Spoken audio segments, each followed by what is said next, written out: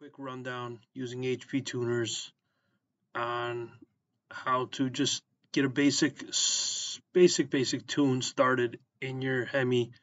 Most importantly, turning off the MDS, a little bit throttle response increase, torque management. We'll run through some basics. First and foremost, most important is turning off the MDS. Turning it off doesn't guarantee you that the lifters are not going to fail, but it definitely helps.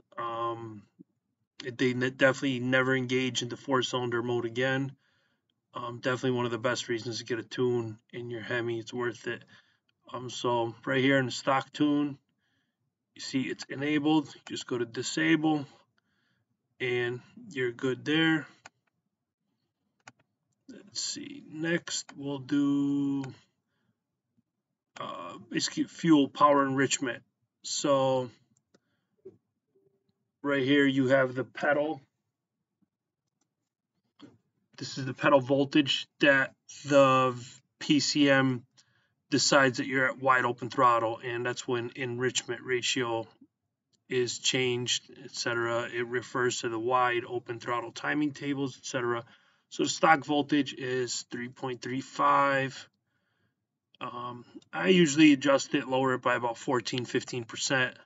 So I got it at 2.9. Basically, whatever percentage you do up here, you do here. So take 3.3, multiply it by 0.85, and do the same thing down here. Power enrichment, you probably shouldn't have to change on a stock vehicle. If you have a cammed vehicle and you really need to dial in air fuel, you're going to use the VE table, which is under the speed density tab. VE, bank 1, bank 2. Now with Dodges, to do this, you have to turn off neutral network. I generally leave neutral network on like a bolt-on car, and basically the PCM, it's like a self-learning feature basically for the VE. And what I do, if you need to make minor adjustments to fueling, you do it here in the power enrichment area. But that's basically called raping the PE. It's not ideal, but on a vehicle with just like a intake, catback exhaust, generally all you have to do.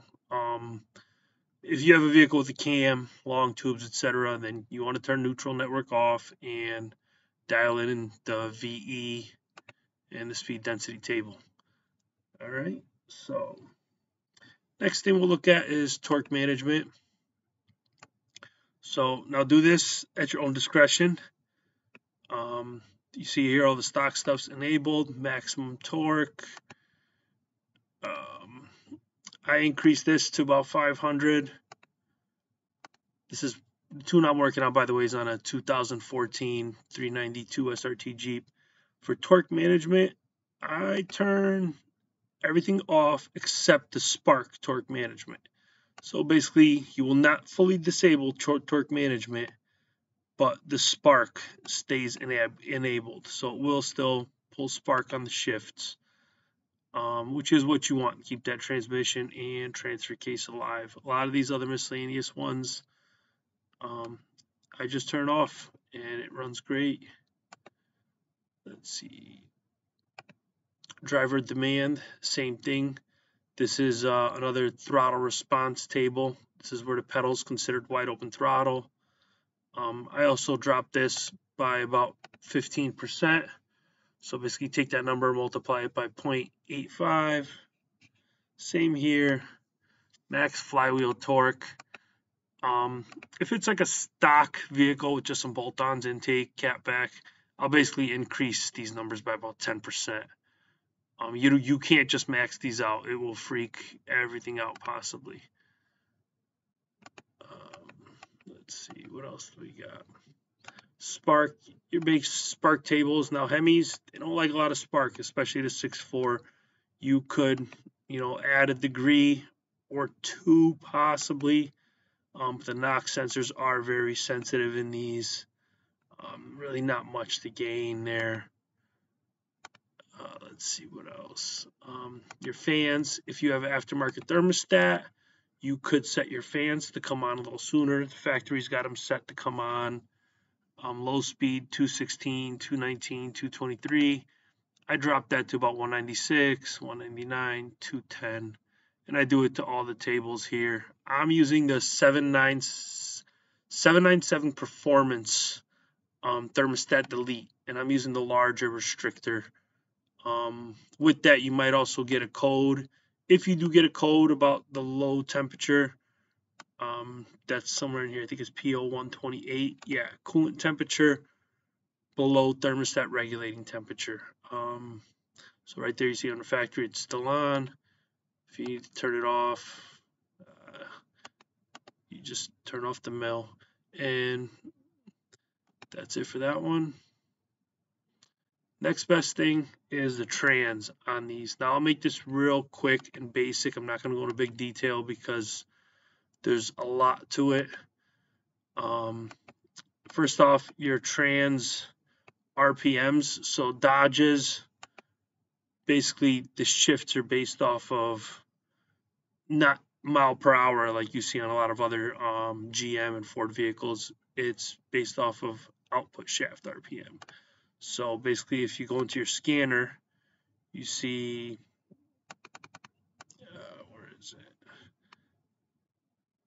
So basically, when you're in sport, it's shift ID 7, sometimes it's 5, and when you put it in manual shifter mode, that shift ID goes to 28. So basically, if you want to bump your shifts up a couple RPM, you find shift pattern 28 and basically increase these. Now from the factory, these are set really high. I like my truck to upshift on its own in manual paddle mode. So basically I could downshift it, but once it hits the targeted RPM of the output shaft, I want it to shift. Otherwise I'll hold on the limiter. I just feel like the paddles have a delay. So basically what I do is you take your sport shift numbers at the 100%, and if those work well, you take your 100% table and you basically make it all the way down from 0 throttle position to 100. Make those all match. So this way you could downshift with the tap shift paddles behind the steering wheel, but it won't upshift until you're at red line, until you're at your desired output shaft RPM. Let's see, shift pressures.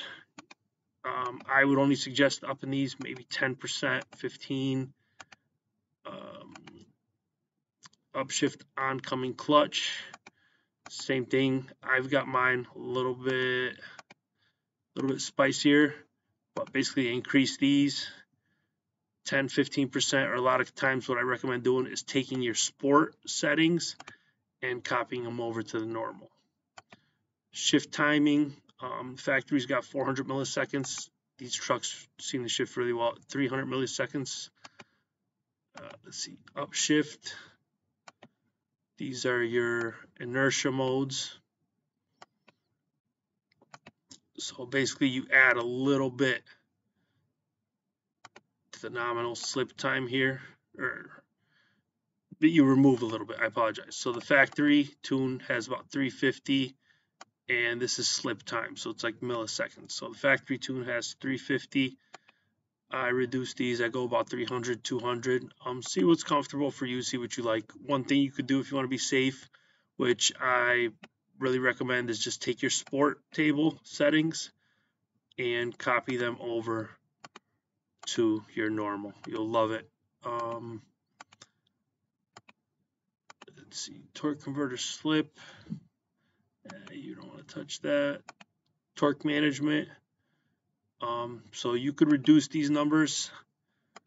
Basically, reducing these numbers reduces how much torque management. So, you basically highlight this and, reduce it by 15%.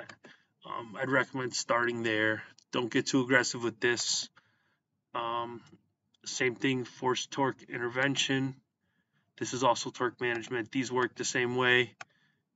Basically, if you take these, reduce them by, say, 15, 10%, see what you like. But I'd recommend 15% is how much I'd recommend doing it by. Oops. So basically, do that for every shift. Downshift, I don't touch. That's just a real quick run through of what'll get you started. And just those basic changes will make your car drive really nice. Actually, there's one more table I gotta find.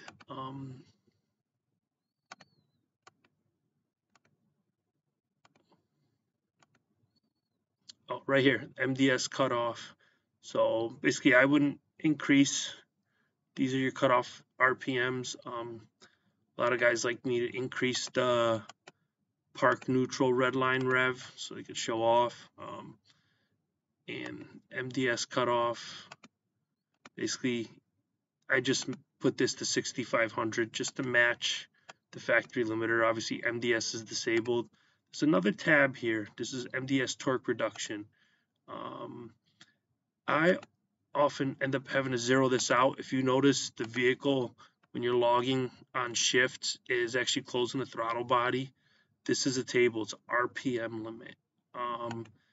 I basically just zero that out, and this way it won't close the throttle on you on shifts. And that's pretty much the very basic rundown of Hemi tuning. All right, thanks.